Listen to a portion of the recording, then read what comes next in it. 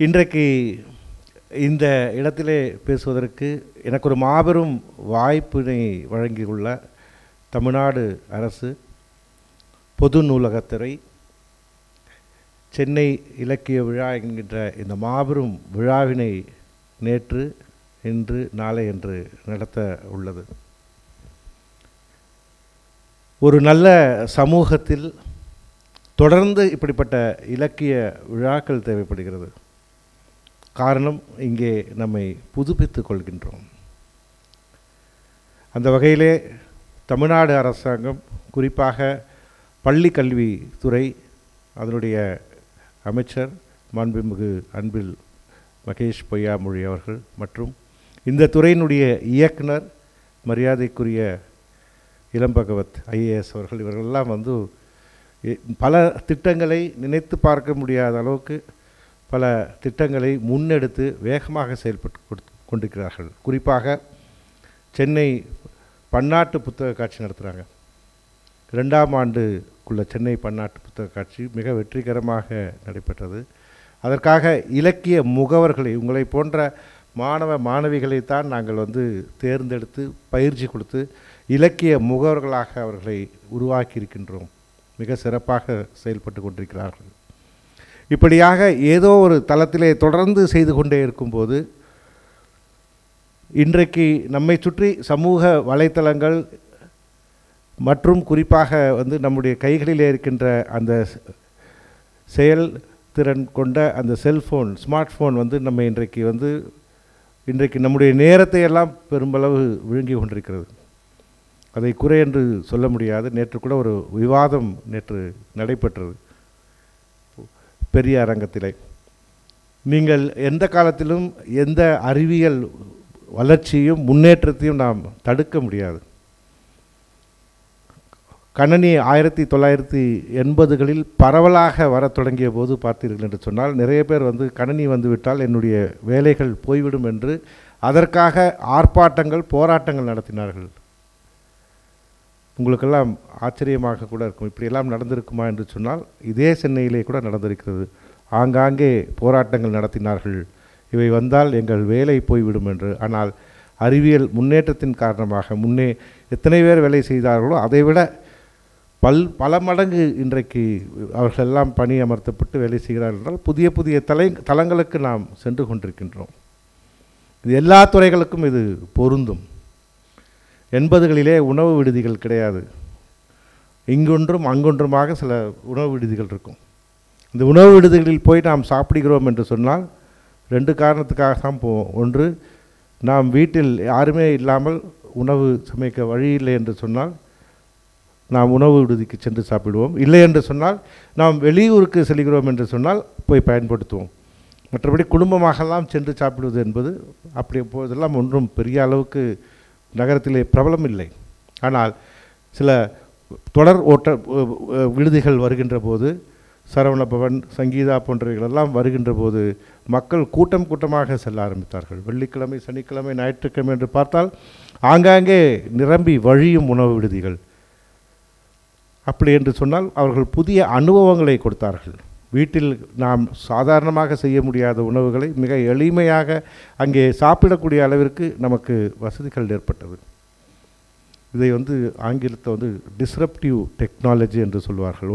ஒன்றை நடந்து கொண்டே இருக்கும்போது திடீரென்று அதில் ஒரு மாற்றத்தை, சடாரென்ற ஒரு மாற்றத்தை ஏற்படுத்தி யாருமே எதிர்பார்க்காத ஒரு கோணத்திலே நடைபெறக்கூடிய ஒன்று. அதுபோல தான் முதன்முறையாக உங்கள் வீட்டிற்கு நாங்கள் உணவு கொண்டு வந்து தருகிறோம் என்று தொடங்கிய போது அதற்கும் ஒரு பெரும் எதிர்ப்பு ஏற்பட்டது. இவர்கள் வழியிலேயே அந்த உணவை வந்து எடுத்து சாப்பிட்டு விட்டு வேறு ஒரு உணவை கொண்டு வந்து தருவார்கள். நீங்கள் கோழிக்கறி என்று வாங்கினால் அதை சாப்பிட்டு விட்டு காக்கா கறி போட்டு கொண்டு வந்து தருவார்கள் என்றெல்லாம் கூட நாம் படித்திருக்கிறோம்.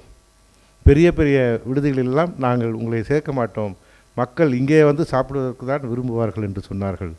ஆனால் ஒரே ஆண்டில் தலைகீழ் மாற்றம் ஏற்பட்டு விட்டது. என்ன ஆகிவிட்டது? பெரிய ஹோட்டல்கெல்லாம் ஆட்கள் வரவே இல்லை. காரணம், வீட்டிலே இருக்கின்றவர்கள் எல்லாம் அங்கேயே அமர்ந்து சாப்பிடுவதை வசதியாக எடுத்துக்கொண்டார்கள். பிறகு பெரிய ஹோட்டல்லாம் கூட எங்கள் இடத்துல வந்து நீங்கள் வாங்குங்க அப்படின்னு சொல்லி இந்த பிரபலமாக இருக்கின்ற அந்த நிறுவனங்களோடு அவர்கள் தொடர்பு ஏற்படுத்தி கொண்டார்கள். இதை எகெயின் பார்த்திங்கன்னா ஒரு டிஸ்ரப்டிவ் டெக்னாலஜி. எல்லாம் போய்கொண்டே இருக்கும்போது திடீரென்று ஒரு வழியை புதிதாக தண்ணி வேகமாக போயிட்டே இருக்கும் வெள்ளம் ஆற்றுல. திடீர்னு ஒரு பக்கம் வந்து உடையும் போது தண்ணீர் திரும்பி இன்னொரு பக்கமாக போக ஆரம்பிக்கும். அதே போல் தான் வந்து முன்னேற்றங்கள் வந்து சமூகத்தில் வந்து அப்படித்தான் திடீர்னு வந்து வரக்கூடிய ஒன்று. அப்படி வந்து இப்போ தொடர்ந்து எல்லா துறைகளிலும் பார்த்துட்டு வரோம். ஒரு கார் கூட சொந்தமாக இல்லாதவர்கள் இன்றைக்கி இந்தியா முழுக்க அதிக அளவில் கார்களையும் அதிக அளவில் பயணிகளையும் ஏற்றி செல்கிறார்கள் என்பது நமக்கு தெரியும். எந்த அமைப்புன்னு நான் சொல்ல விரும்பலை. அப்படி எல்லா துறைகளிலும் வரும்போது ஒரு துறையில் மட்டும் பார்த்தீர்கள் என்று சொன்னால் மிக அதிகமான மாற்றங்கள் நான் பார்த்தது. நான் அந்த துறையை சார்ந்தவன் என்பதற்காக சொல்லவில்லை. இந்த துறையிலே நான் தொடர்ந்து பார்த்து கொண்டிருக்கிறேன். 1970களில் தான் முதலாக நான் அச்சகத்தை பார்த்தேன். அங்கே அவர்கள் அந்த ஈயத்தாலான அந்த அச்சுகளை வைத்து கோப்பார்கள், ஒவ்வொரு எழுத்தாக கோர்ப்பார்கள். என் பெயர் ஒளிவண்ணன், நான் பதிப்பாளன் என்று சொன்னால் இப்படி ஒரு பெரிய கட்டை வைத்திருப்பார்கள். அதில் ஒவ்வொன்றாக ஒளிவண்ணன் என்று கொத்துக்கொண்டே இருப்பார்கள். அதில் அந்த ஒரு முன்னால் வந்து ஒரு பெரிய பலகை இருக்கும். அதில் எல்லாம் சின்ன சின்ன சின்ன வீட்டில் வந்து அம்மா வந்து நிறைய இதெல்லாம் வச்சுருப்பாங்க தெரியுமா, மளிகைகள்லாம். அது போன்று வந்து டைப்ஸ் இருக்கும், எழுத்துக்கள். அந்த டைப்ஸ் எப்படி அடிக்கிருப்பாங்கன்னா நம்ம டைப்ரைட்டரில் இருக்கிற மாதிரி தான் இருக்கும். அந்த டைப்ரைட்டருடைய கீபோர்டு இருக்குல்ல, அதே மாதிரி தான் இருக்கும். அவரால் தான் எடுக்க முடியும். இங்கே இருந்தால் ஏ, இங்கே இருந்தால் எஸ்ஸு, இங்கேருந்து எடுத்தால் ஒய், இங்கே யூ அப்படின்னு வரும். ஏன் அப்படி வந்தது தெரியுமா? டைப்ரைட்டரில் நீங்கள் ஏன் யோசிச்சு பார்க்கலாம். ஏன் ஏபிசிடி எஃப்ஜிஹெச்ஐஜேகே எல்எம்என் இசட் இல்லாமல் இப்படி வந்து எழுத்துக்கள் இருக்குது அப்படின்னு சொன்னால், எந்த எழுத்துக்களை அதிகமாக பயன்படுத்துவாங்க அது பக்கத்தில் இருந்து எடுக்கிறாமல் வச்சுட்டாங்க. குறிப்பாக வவுல்ஸ், உயிரெழுத்துக்கள், இதெல்லாம் வந்து அடிக்கடி பயன்படுத்துது. இப்படித்தான் நான் முதலாக பார்த்தேன். அதற்கு பிறகு வந்து இன்னொரு பெரிய மாற்றம் வந்தது. ஃபோட்டோ டைப் செட்டிங் என்று சொல்வார்கள். கண்ணில் ஒற்றிக்கொள்வது போல புத்தகங்கள் அச்சடிக்கப்படுவதை பார்த்திருக்கின்றோம். பிறகு ஆஃப்செட் எந்திரங்கள் பார்க்க ஆரம்பித்தோம். அதற்கு முன்னாலாம் ட்ரெடில் மிஷின் இருக்கும், இதே மாதிரி தான் பெருசாக இருக்கும். போயிட்டு வந்து ஒவ்வொரு ஷீட்டாக அடிச்சுக்கிட்டு இருக்கும். இங்கே இருக்கிறது போய் அங்கே முட்டிட்டு அங்கேருந்து வரும்போது ஒரு ஷீட் எடுப்பாங்க, ஒரு ஷீட் வைப்பாங்க. நான் அந்த மிஷின் ஓட்டியிருக்கேன். இந்த கையில் வந்து ஷீட்டை எடுப்பாங்க, இந்த கையில் ஷீட்டை வைப்பாங்க, அது திரும்ப போயிட்டு வரும். இப்படி தான் கை. இப்படி வந்து தொடர்ந்து மிஷின் மேன் வந்து வேலை செஞ்சிட்ருப்பாங்க. இப்படியெல்லாம் அச்சடித்த காலம் போய் ஆஃப்செட் எந்திரங்கள் வரும்போது அப்படியே ஆயிரக்கணக்கில் 10,000 கணக்கில் வந்து ஓடக்கூடியதை பார்த்தோம். பிறகு 80களிலே வந்து கணனி வர தொடங்கியது. நான் ஏற்கனவே சொன்னது போல் கம்ப்யூட்டர்ஸ் வந்து வர ஆரம்பிக்கும்போது அது எல்லோரும் எப்படியோ பயன்படுத்துகிறாங்க. சில பேர் அதை வச்சு ஜோசியம் கூட சொன்னாங்க. நீங்கள் எந்த ஜோசியக்கார்ட்ட போய் கேட்டீங்க, ஐயோ நான் இப்போ யார்ட்டையும் போகிறது எல்லாம் கம்ப்யூட்டர் ஜோசியம்தான் அப்படின்ற அளவுக்கு மக்கள் வந்து கம்ப்யூட்டர் சொன்னால் சரியாக இருக்குன்னு நினச்சிட்டாங்க. அது பின்னால் அதை ஃபீட் பண்ணுறது மனுஷன்தான் தெரியாது. நீங்கள் 5+5 4 அப்படின்னு அதை ப்ரோக்ராம் பண்ணி தான் 5+5 4 தான் வரப்போகுது. அப்படி அதை வந்து பார்த்திங்கன்னா ஒவ்வொருவரும் ஒவ்வொரு வழியாக பயன்படுத்தினார்கள். அப்போ அங்கே வந்து நாங்கள் வந்து அச்சுக்கு வந்து ஏன் இதை பயன்படுத்தக்கூடாதுன்னு சொல்லி கம்ப்யூட்டரில் அடித்து கம்ப்யூட்டர்லேருந்து பிரிண்ட் அவுட் எடுத்தோம். அது வந்து நமக்கு எதிர்பார்த்த அளவுக்கு அதனுடைய தரம் இல்லைன்னு சொல்லும்போது கொஞ்சம் கொஞ்சமாக அதோடைய அடுத்த கட்டன் வரும்போது கடைசியில் நீங்கள் கேள்விப்பட்டிருப்பீங்க, டிடிபின்னு சொல்லுவாங்க, டெஸ்க்டாப் பப்ளிஷிங்னு. இப்போ அந்த டைம் கொஞ்சம் கொஞ்சமாக மறைஞ்சிக்கிட்டே வருது. அப்படி அடுத்த கட்டம் லேசர் பிரிண்டருக்கு போனது. இப்படியாக நான் பார்த்தது அச்சு எந்திரங்களில் மாற்றங்கள் வந்து கொண்டே இருந்தது. 2009 ஆண்டில் வந்து இப்போ கிண்டல் வந்தபோது பார்த்திங்கன்னா இன்னொரு பெரிய இது, நீங்கள் ஒரு புத்தகத்தை கையில் வச்சு படிக்கலாம். ஆனால் 100-200 புத்தகங்களை வந்து உங்களுடைய இதில் ஸ்டோர் பண்ணி எடுத்துகிட்டு போய் படிக்க முடியும், ஈஸியாக படிக்க முடியும், ரொம்ப எளிமையாக படிக்க முடியும். குறிப்பாக வந்து அதில் பார்த்திங்கன்னா நீங்கள் ரொம்ப எளிமையாக படிக்க முடியும். மிக முக்கியமாக வந்து ஒரு வார்த்தை, இப்போ ஆங்கிலத்தில் நான் படிக்கும்போது எனக்கு சில வார்த்தைகள் புரியாது. நான் தமிழில் இப்போ வந்து தமிழ் மீடியத்தில் தான் படிச்சுட்டு வந்தேன். பிறகு கல்லூரிக்கு வரும்போது ஆங்கிலத்தில் படிக்கிறனால எனக்கு தமிழ் படிக்கிற அளவுக்கு வேகம் முதல்ல ஆங்கிலத்தில் இல்லை. அதுக்காக நான் அச்சப்படலை. திரும்ப படிக்க ஆரம்பிக்கும்போது இன்றைக்கி தமிழை விட ஆங்கிலம் வேகமாக படிக்க முடிஞ்சுது. இப்போ இந்த நோட்ஸ் எழுதும்போது கூட நான் வந்து தமிழ் எழுதோட ஆங்கிலத்தில் எழுதிக்கிட்டேன். ஏன்னா சீக்கிரம் எழுத முடியுது. அது அந்த எந்த மொழியுமே வந்து நாம் வந்து பழகும்போது வந்துவிடும். அப்படி ஆங்கிலத்தில் வந்து படிக்கிறவங்களுக்கு ஒரு சிரமம் இருக்கும். புரியாத வார்த்தை வந்தால் நீங்கள் உடனே டிக்ஷனரி எடுத்து பார்க்கணும். அதெல்லாம் ஒவ்வொரு இடையே பார்க்கும்போது நீங்கள் ஒரு விறுவிறுப்பான கதை, ஒரு முக்கியமான ஒரு கட்டம், ஏதோ நடக்க போகுதுன்ற இடத்துல அந்த வார்த்தை புரியல டிக்ஷனரியை போய் பார்க்க மாட்டோம்.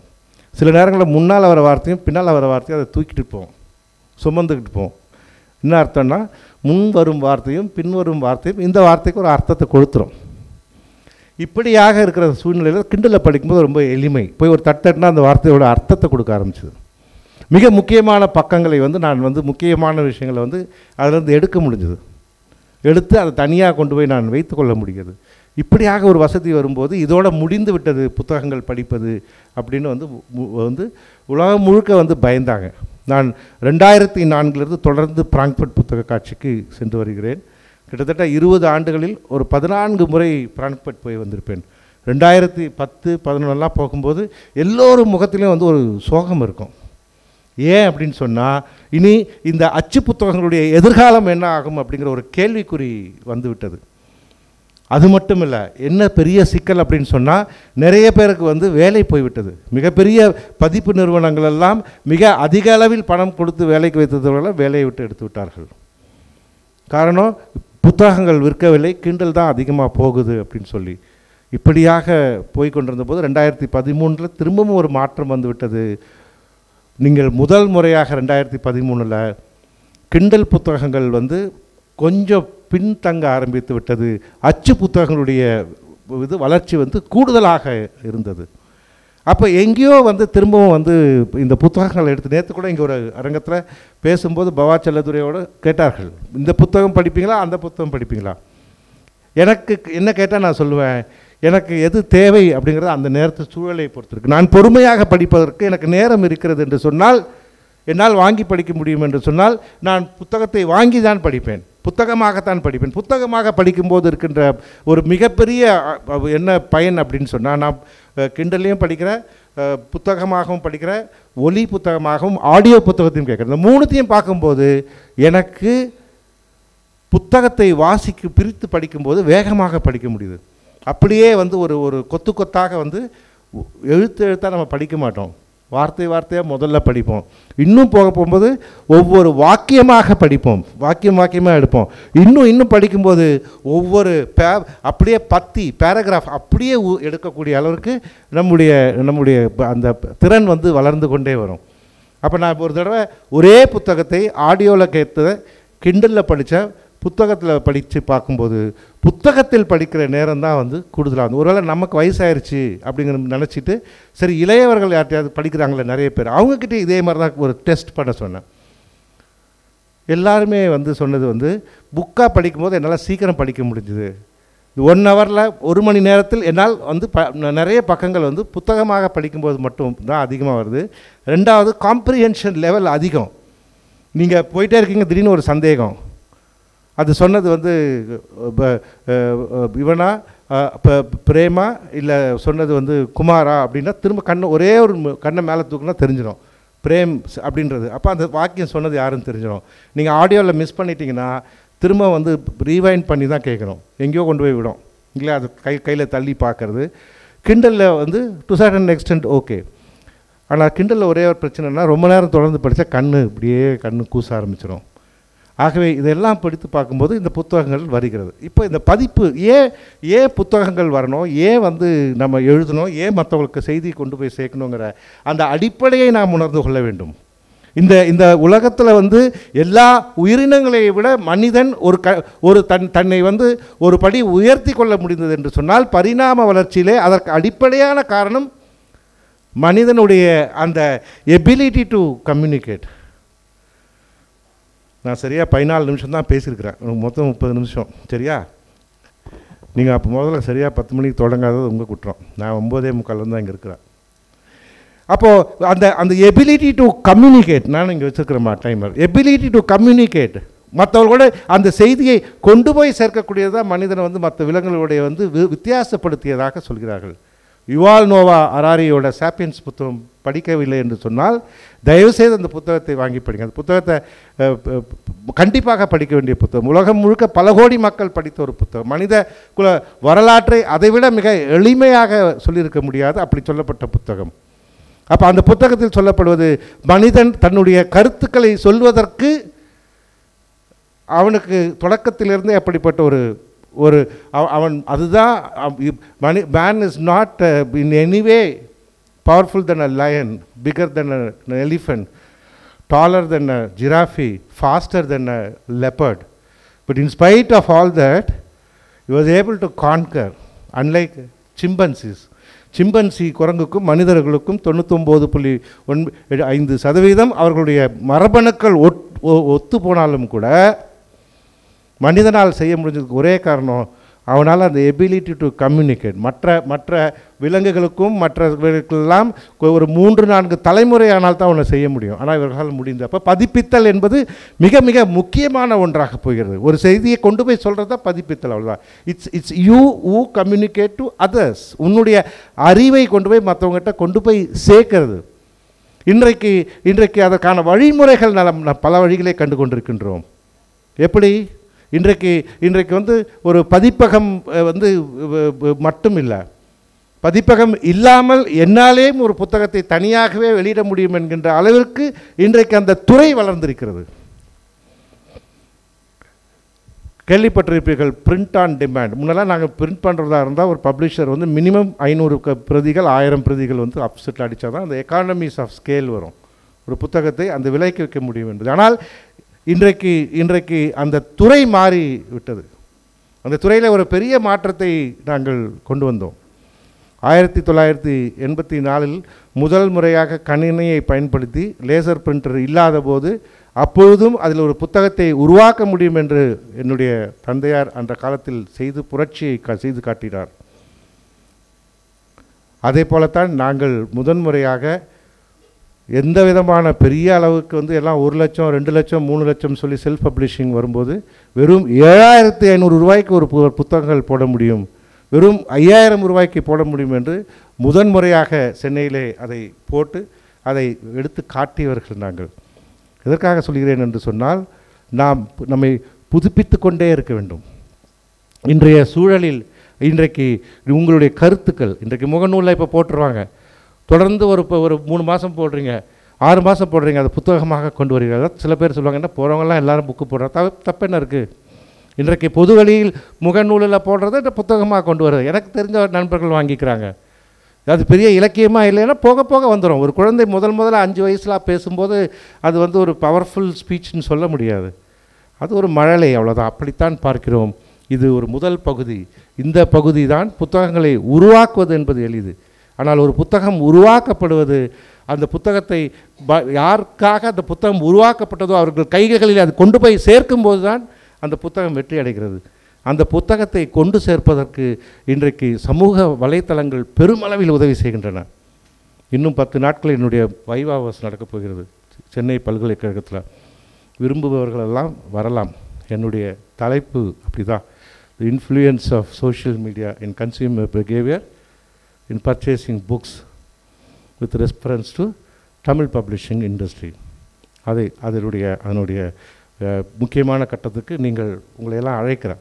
அப்படி இன்றைக்கு சமூக வலைத்தளங்கள் தான் நிர்ணயிக்குது.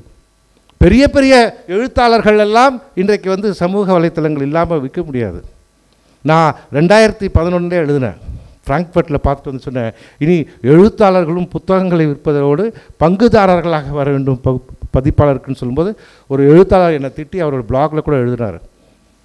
ஆனால் அதே எழுத்தாளர்களில் பல எழுத்தாளர்கள் இன்றைக்கு சென்னை புத்தக காட்சி வரும்போது பார்த்தீர்கள் என்றால் வரிசையாக நின்று கொண்டிருக்கிறார்கள். நான் அதை வரவேற்கிறேன். காரணம், அவர்கள்தான் அதை கொண்டு போய் சேர்க்க முடியும். அவர்களுடைய இன்றைக்கு எல்லாருக்குமே யூனிஃபார்மாக இருக்குது. யார் பெரிய ரைட்டருங்கிறதுக்காக 5000 காப்பி விற்கிறதில்ல. நீ புதுசாக வந்திருக்கிறங்கிறதுக்காக உன் புக்கு விற்காதுன்னு சொல்ல முடியாது. எத்தனையோ என் அனுபவங்களில் புதிதாக வந்தவர்களெல்லாம் கூட பார்த்திங்கன்னா 500-1000 புத்தகங்களை விற்கிறார்கள். அந்த வகையில் உங்களோடு நான் கேட்டுக்கொள்வது என்னவென்று சொன்னால், உங்களுடைய பாடப்புத்தகங்களை தாண்டி படியுங்கள். வெறும் பாடப்புத்தகங்கள் போதாது. பாடப்புத்தகங்கள் என்பது நான் ஆடை அணிந்து கொண்டு வெளியே வருவது போல் மிக அவசியம். இன்றைய சமுதாயத்தில் வந்து மிக முக்கியம். படிக்காமையே அவர் இப்படி வந்துட்டார் அப்படி வந்துட்டாருங்கிறத எங்கேயாவது 10 லட்சத்தில் ஒருத்தராக இருக்க முடியும், 1 கோடியில் ஒருத்தராக இருக்க முடியுமே தவிர அவர்கள் முன்னுதாரணமாக முடியாது. சாதாரண எளியவன் அவனெல்லாம் வெறும் ஒரு சாதாரண டிகிரி. நேற்று வந்து தோழர் அருள்மொழி அவர்கள் மெயின் ஆடிட்டோரியத்தில் பேசும்போது கேளுங்க, சாதாரணமான ஒருத்தர் ஒரு குடும்பத்தில் பிறந்தவர் ஒரு 5 மதிப்பெண்கள்னால் அவர் வாழ்க்கையை மாற்றி மிகப்பெரிய மருத்துவராக போனார் என்று சொன்னால் அந்த படிப்பு முக்கியம். நான் சொல்வது அந்த படிப்பு மட்டுமல்ல, அதையும் தாண்டி சிறப்பாக நீங்கள் செயல்பட வேண்டும் என்று சொன்னால் அதை தாண்டி படிங்க. அதுக்கு தான் இந்த மாதிரி இலக்கிய விழாக்கள் எல்லாம் நீங்கள் வரீங்க, அது போன்ற நிகழ்ச்சிகளில் நீங்கள் கலந்து கொள்கிறீர்கள் என்ற அளவில் சொல்லி நிறைய படிக்க படிக்க படிக்க தொட்டனை தூரும் மணற்கேணி மாந்தர்தம் கட்டணை தூரும் அறிவுன்ற மாதிரி நீங்கள் நிறைய படிக்க படிக்க படிக்க உள்ளே போகும்போது ஒரு நாள் உங்களை அறியாமலே வெளியே வர தொடங்கும். உங்களால் அதை ஹோல்ட் பண்ண முடியாது, வெடித்து கொண்டு பீறிட்டு கொண்டு வரும். எதுவாக இருந்தாலும் சரி உள்ளே தங்க முடியாது உடலுக்குள்ளே. நான் வந்து எடுக்கணும்னா எடுத்தான் ஆகணும். அதை எடுக்கிற வரைக்கும் அதுதான் மிக முக்கியம். எடுத்தோடனே அபாடான்னு சொல்கிறோம் பாருங்கள், அந்த அபாடா எழுதி முடித்தாலும் அபாடான்னு வரும். இதுதான் உண்மை. அந்த வகையில் நீங்கள் வந்து தொடர்ந்து படிக்க வேண்டும். அதை வந்து அதனால தான் இந்தியாவில் எங்கேயுமே செய்யாதது ஒன்று செஞ்சு கொண்டிருக்கிறார்கள். என்ன செய்கிறாங்க, இலக்கிய விழாக்கள் மட்டும் இல்லை, கேள்வி கேட்குறவங்களுக்கு பரிசு. நேற்று கூட ஒருத்தர் கேட்டால், என் வாழ்க்கையில் இவ்வளோ மாதிரி மாணவர்கள் வந்து 10 பேர் 15 பேர் வரிசை கட்டி நின்று கேட்குறாங்களே சார் அப்படின்னாரு. யார் அந்த 1000 ரூபா வாங்க போகிறாங்கன்றதுக்காக சார் போட்டி. பணம் முக்கியம் இல்லை, ஆனால் அந்த கேள்விகள் மிக மிக முக்கியம் என்ற வகையில் சொல்லி எனக்கு இந்த ஒரு நல்லதொரு வாய்ப்பினை வழங்கிய பொது நூலகத்துறைக்கு நான் நன்றியை தெரிவித்துக் கொள்கிறேன். நன்றி, வணக்கம்.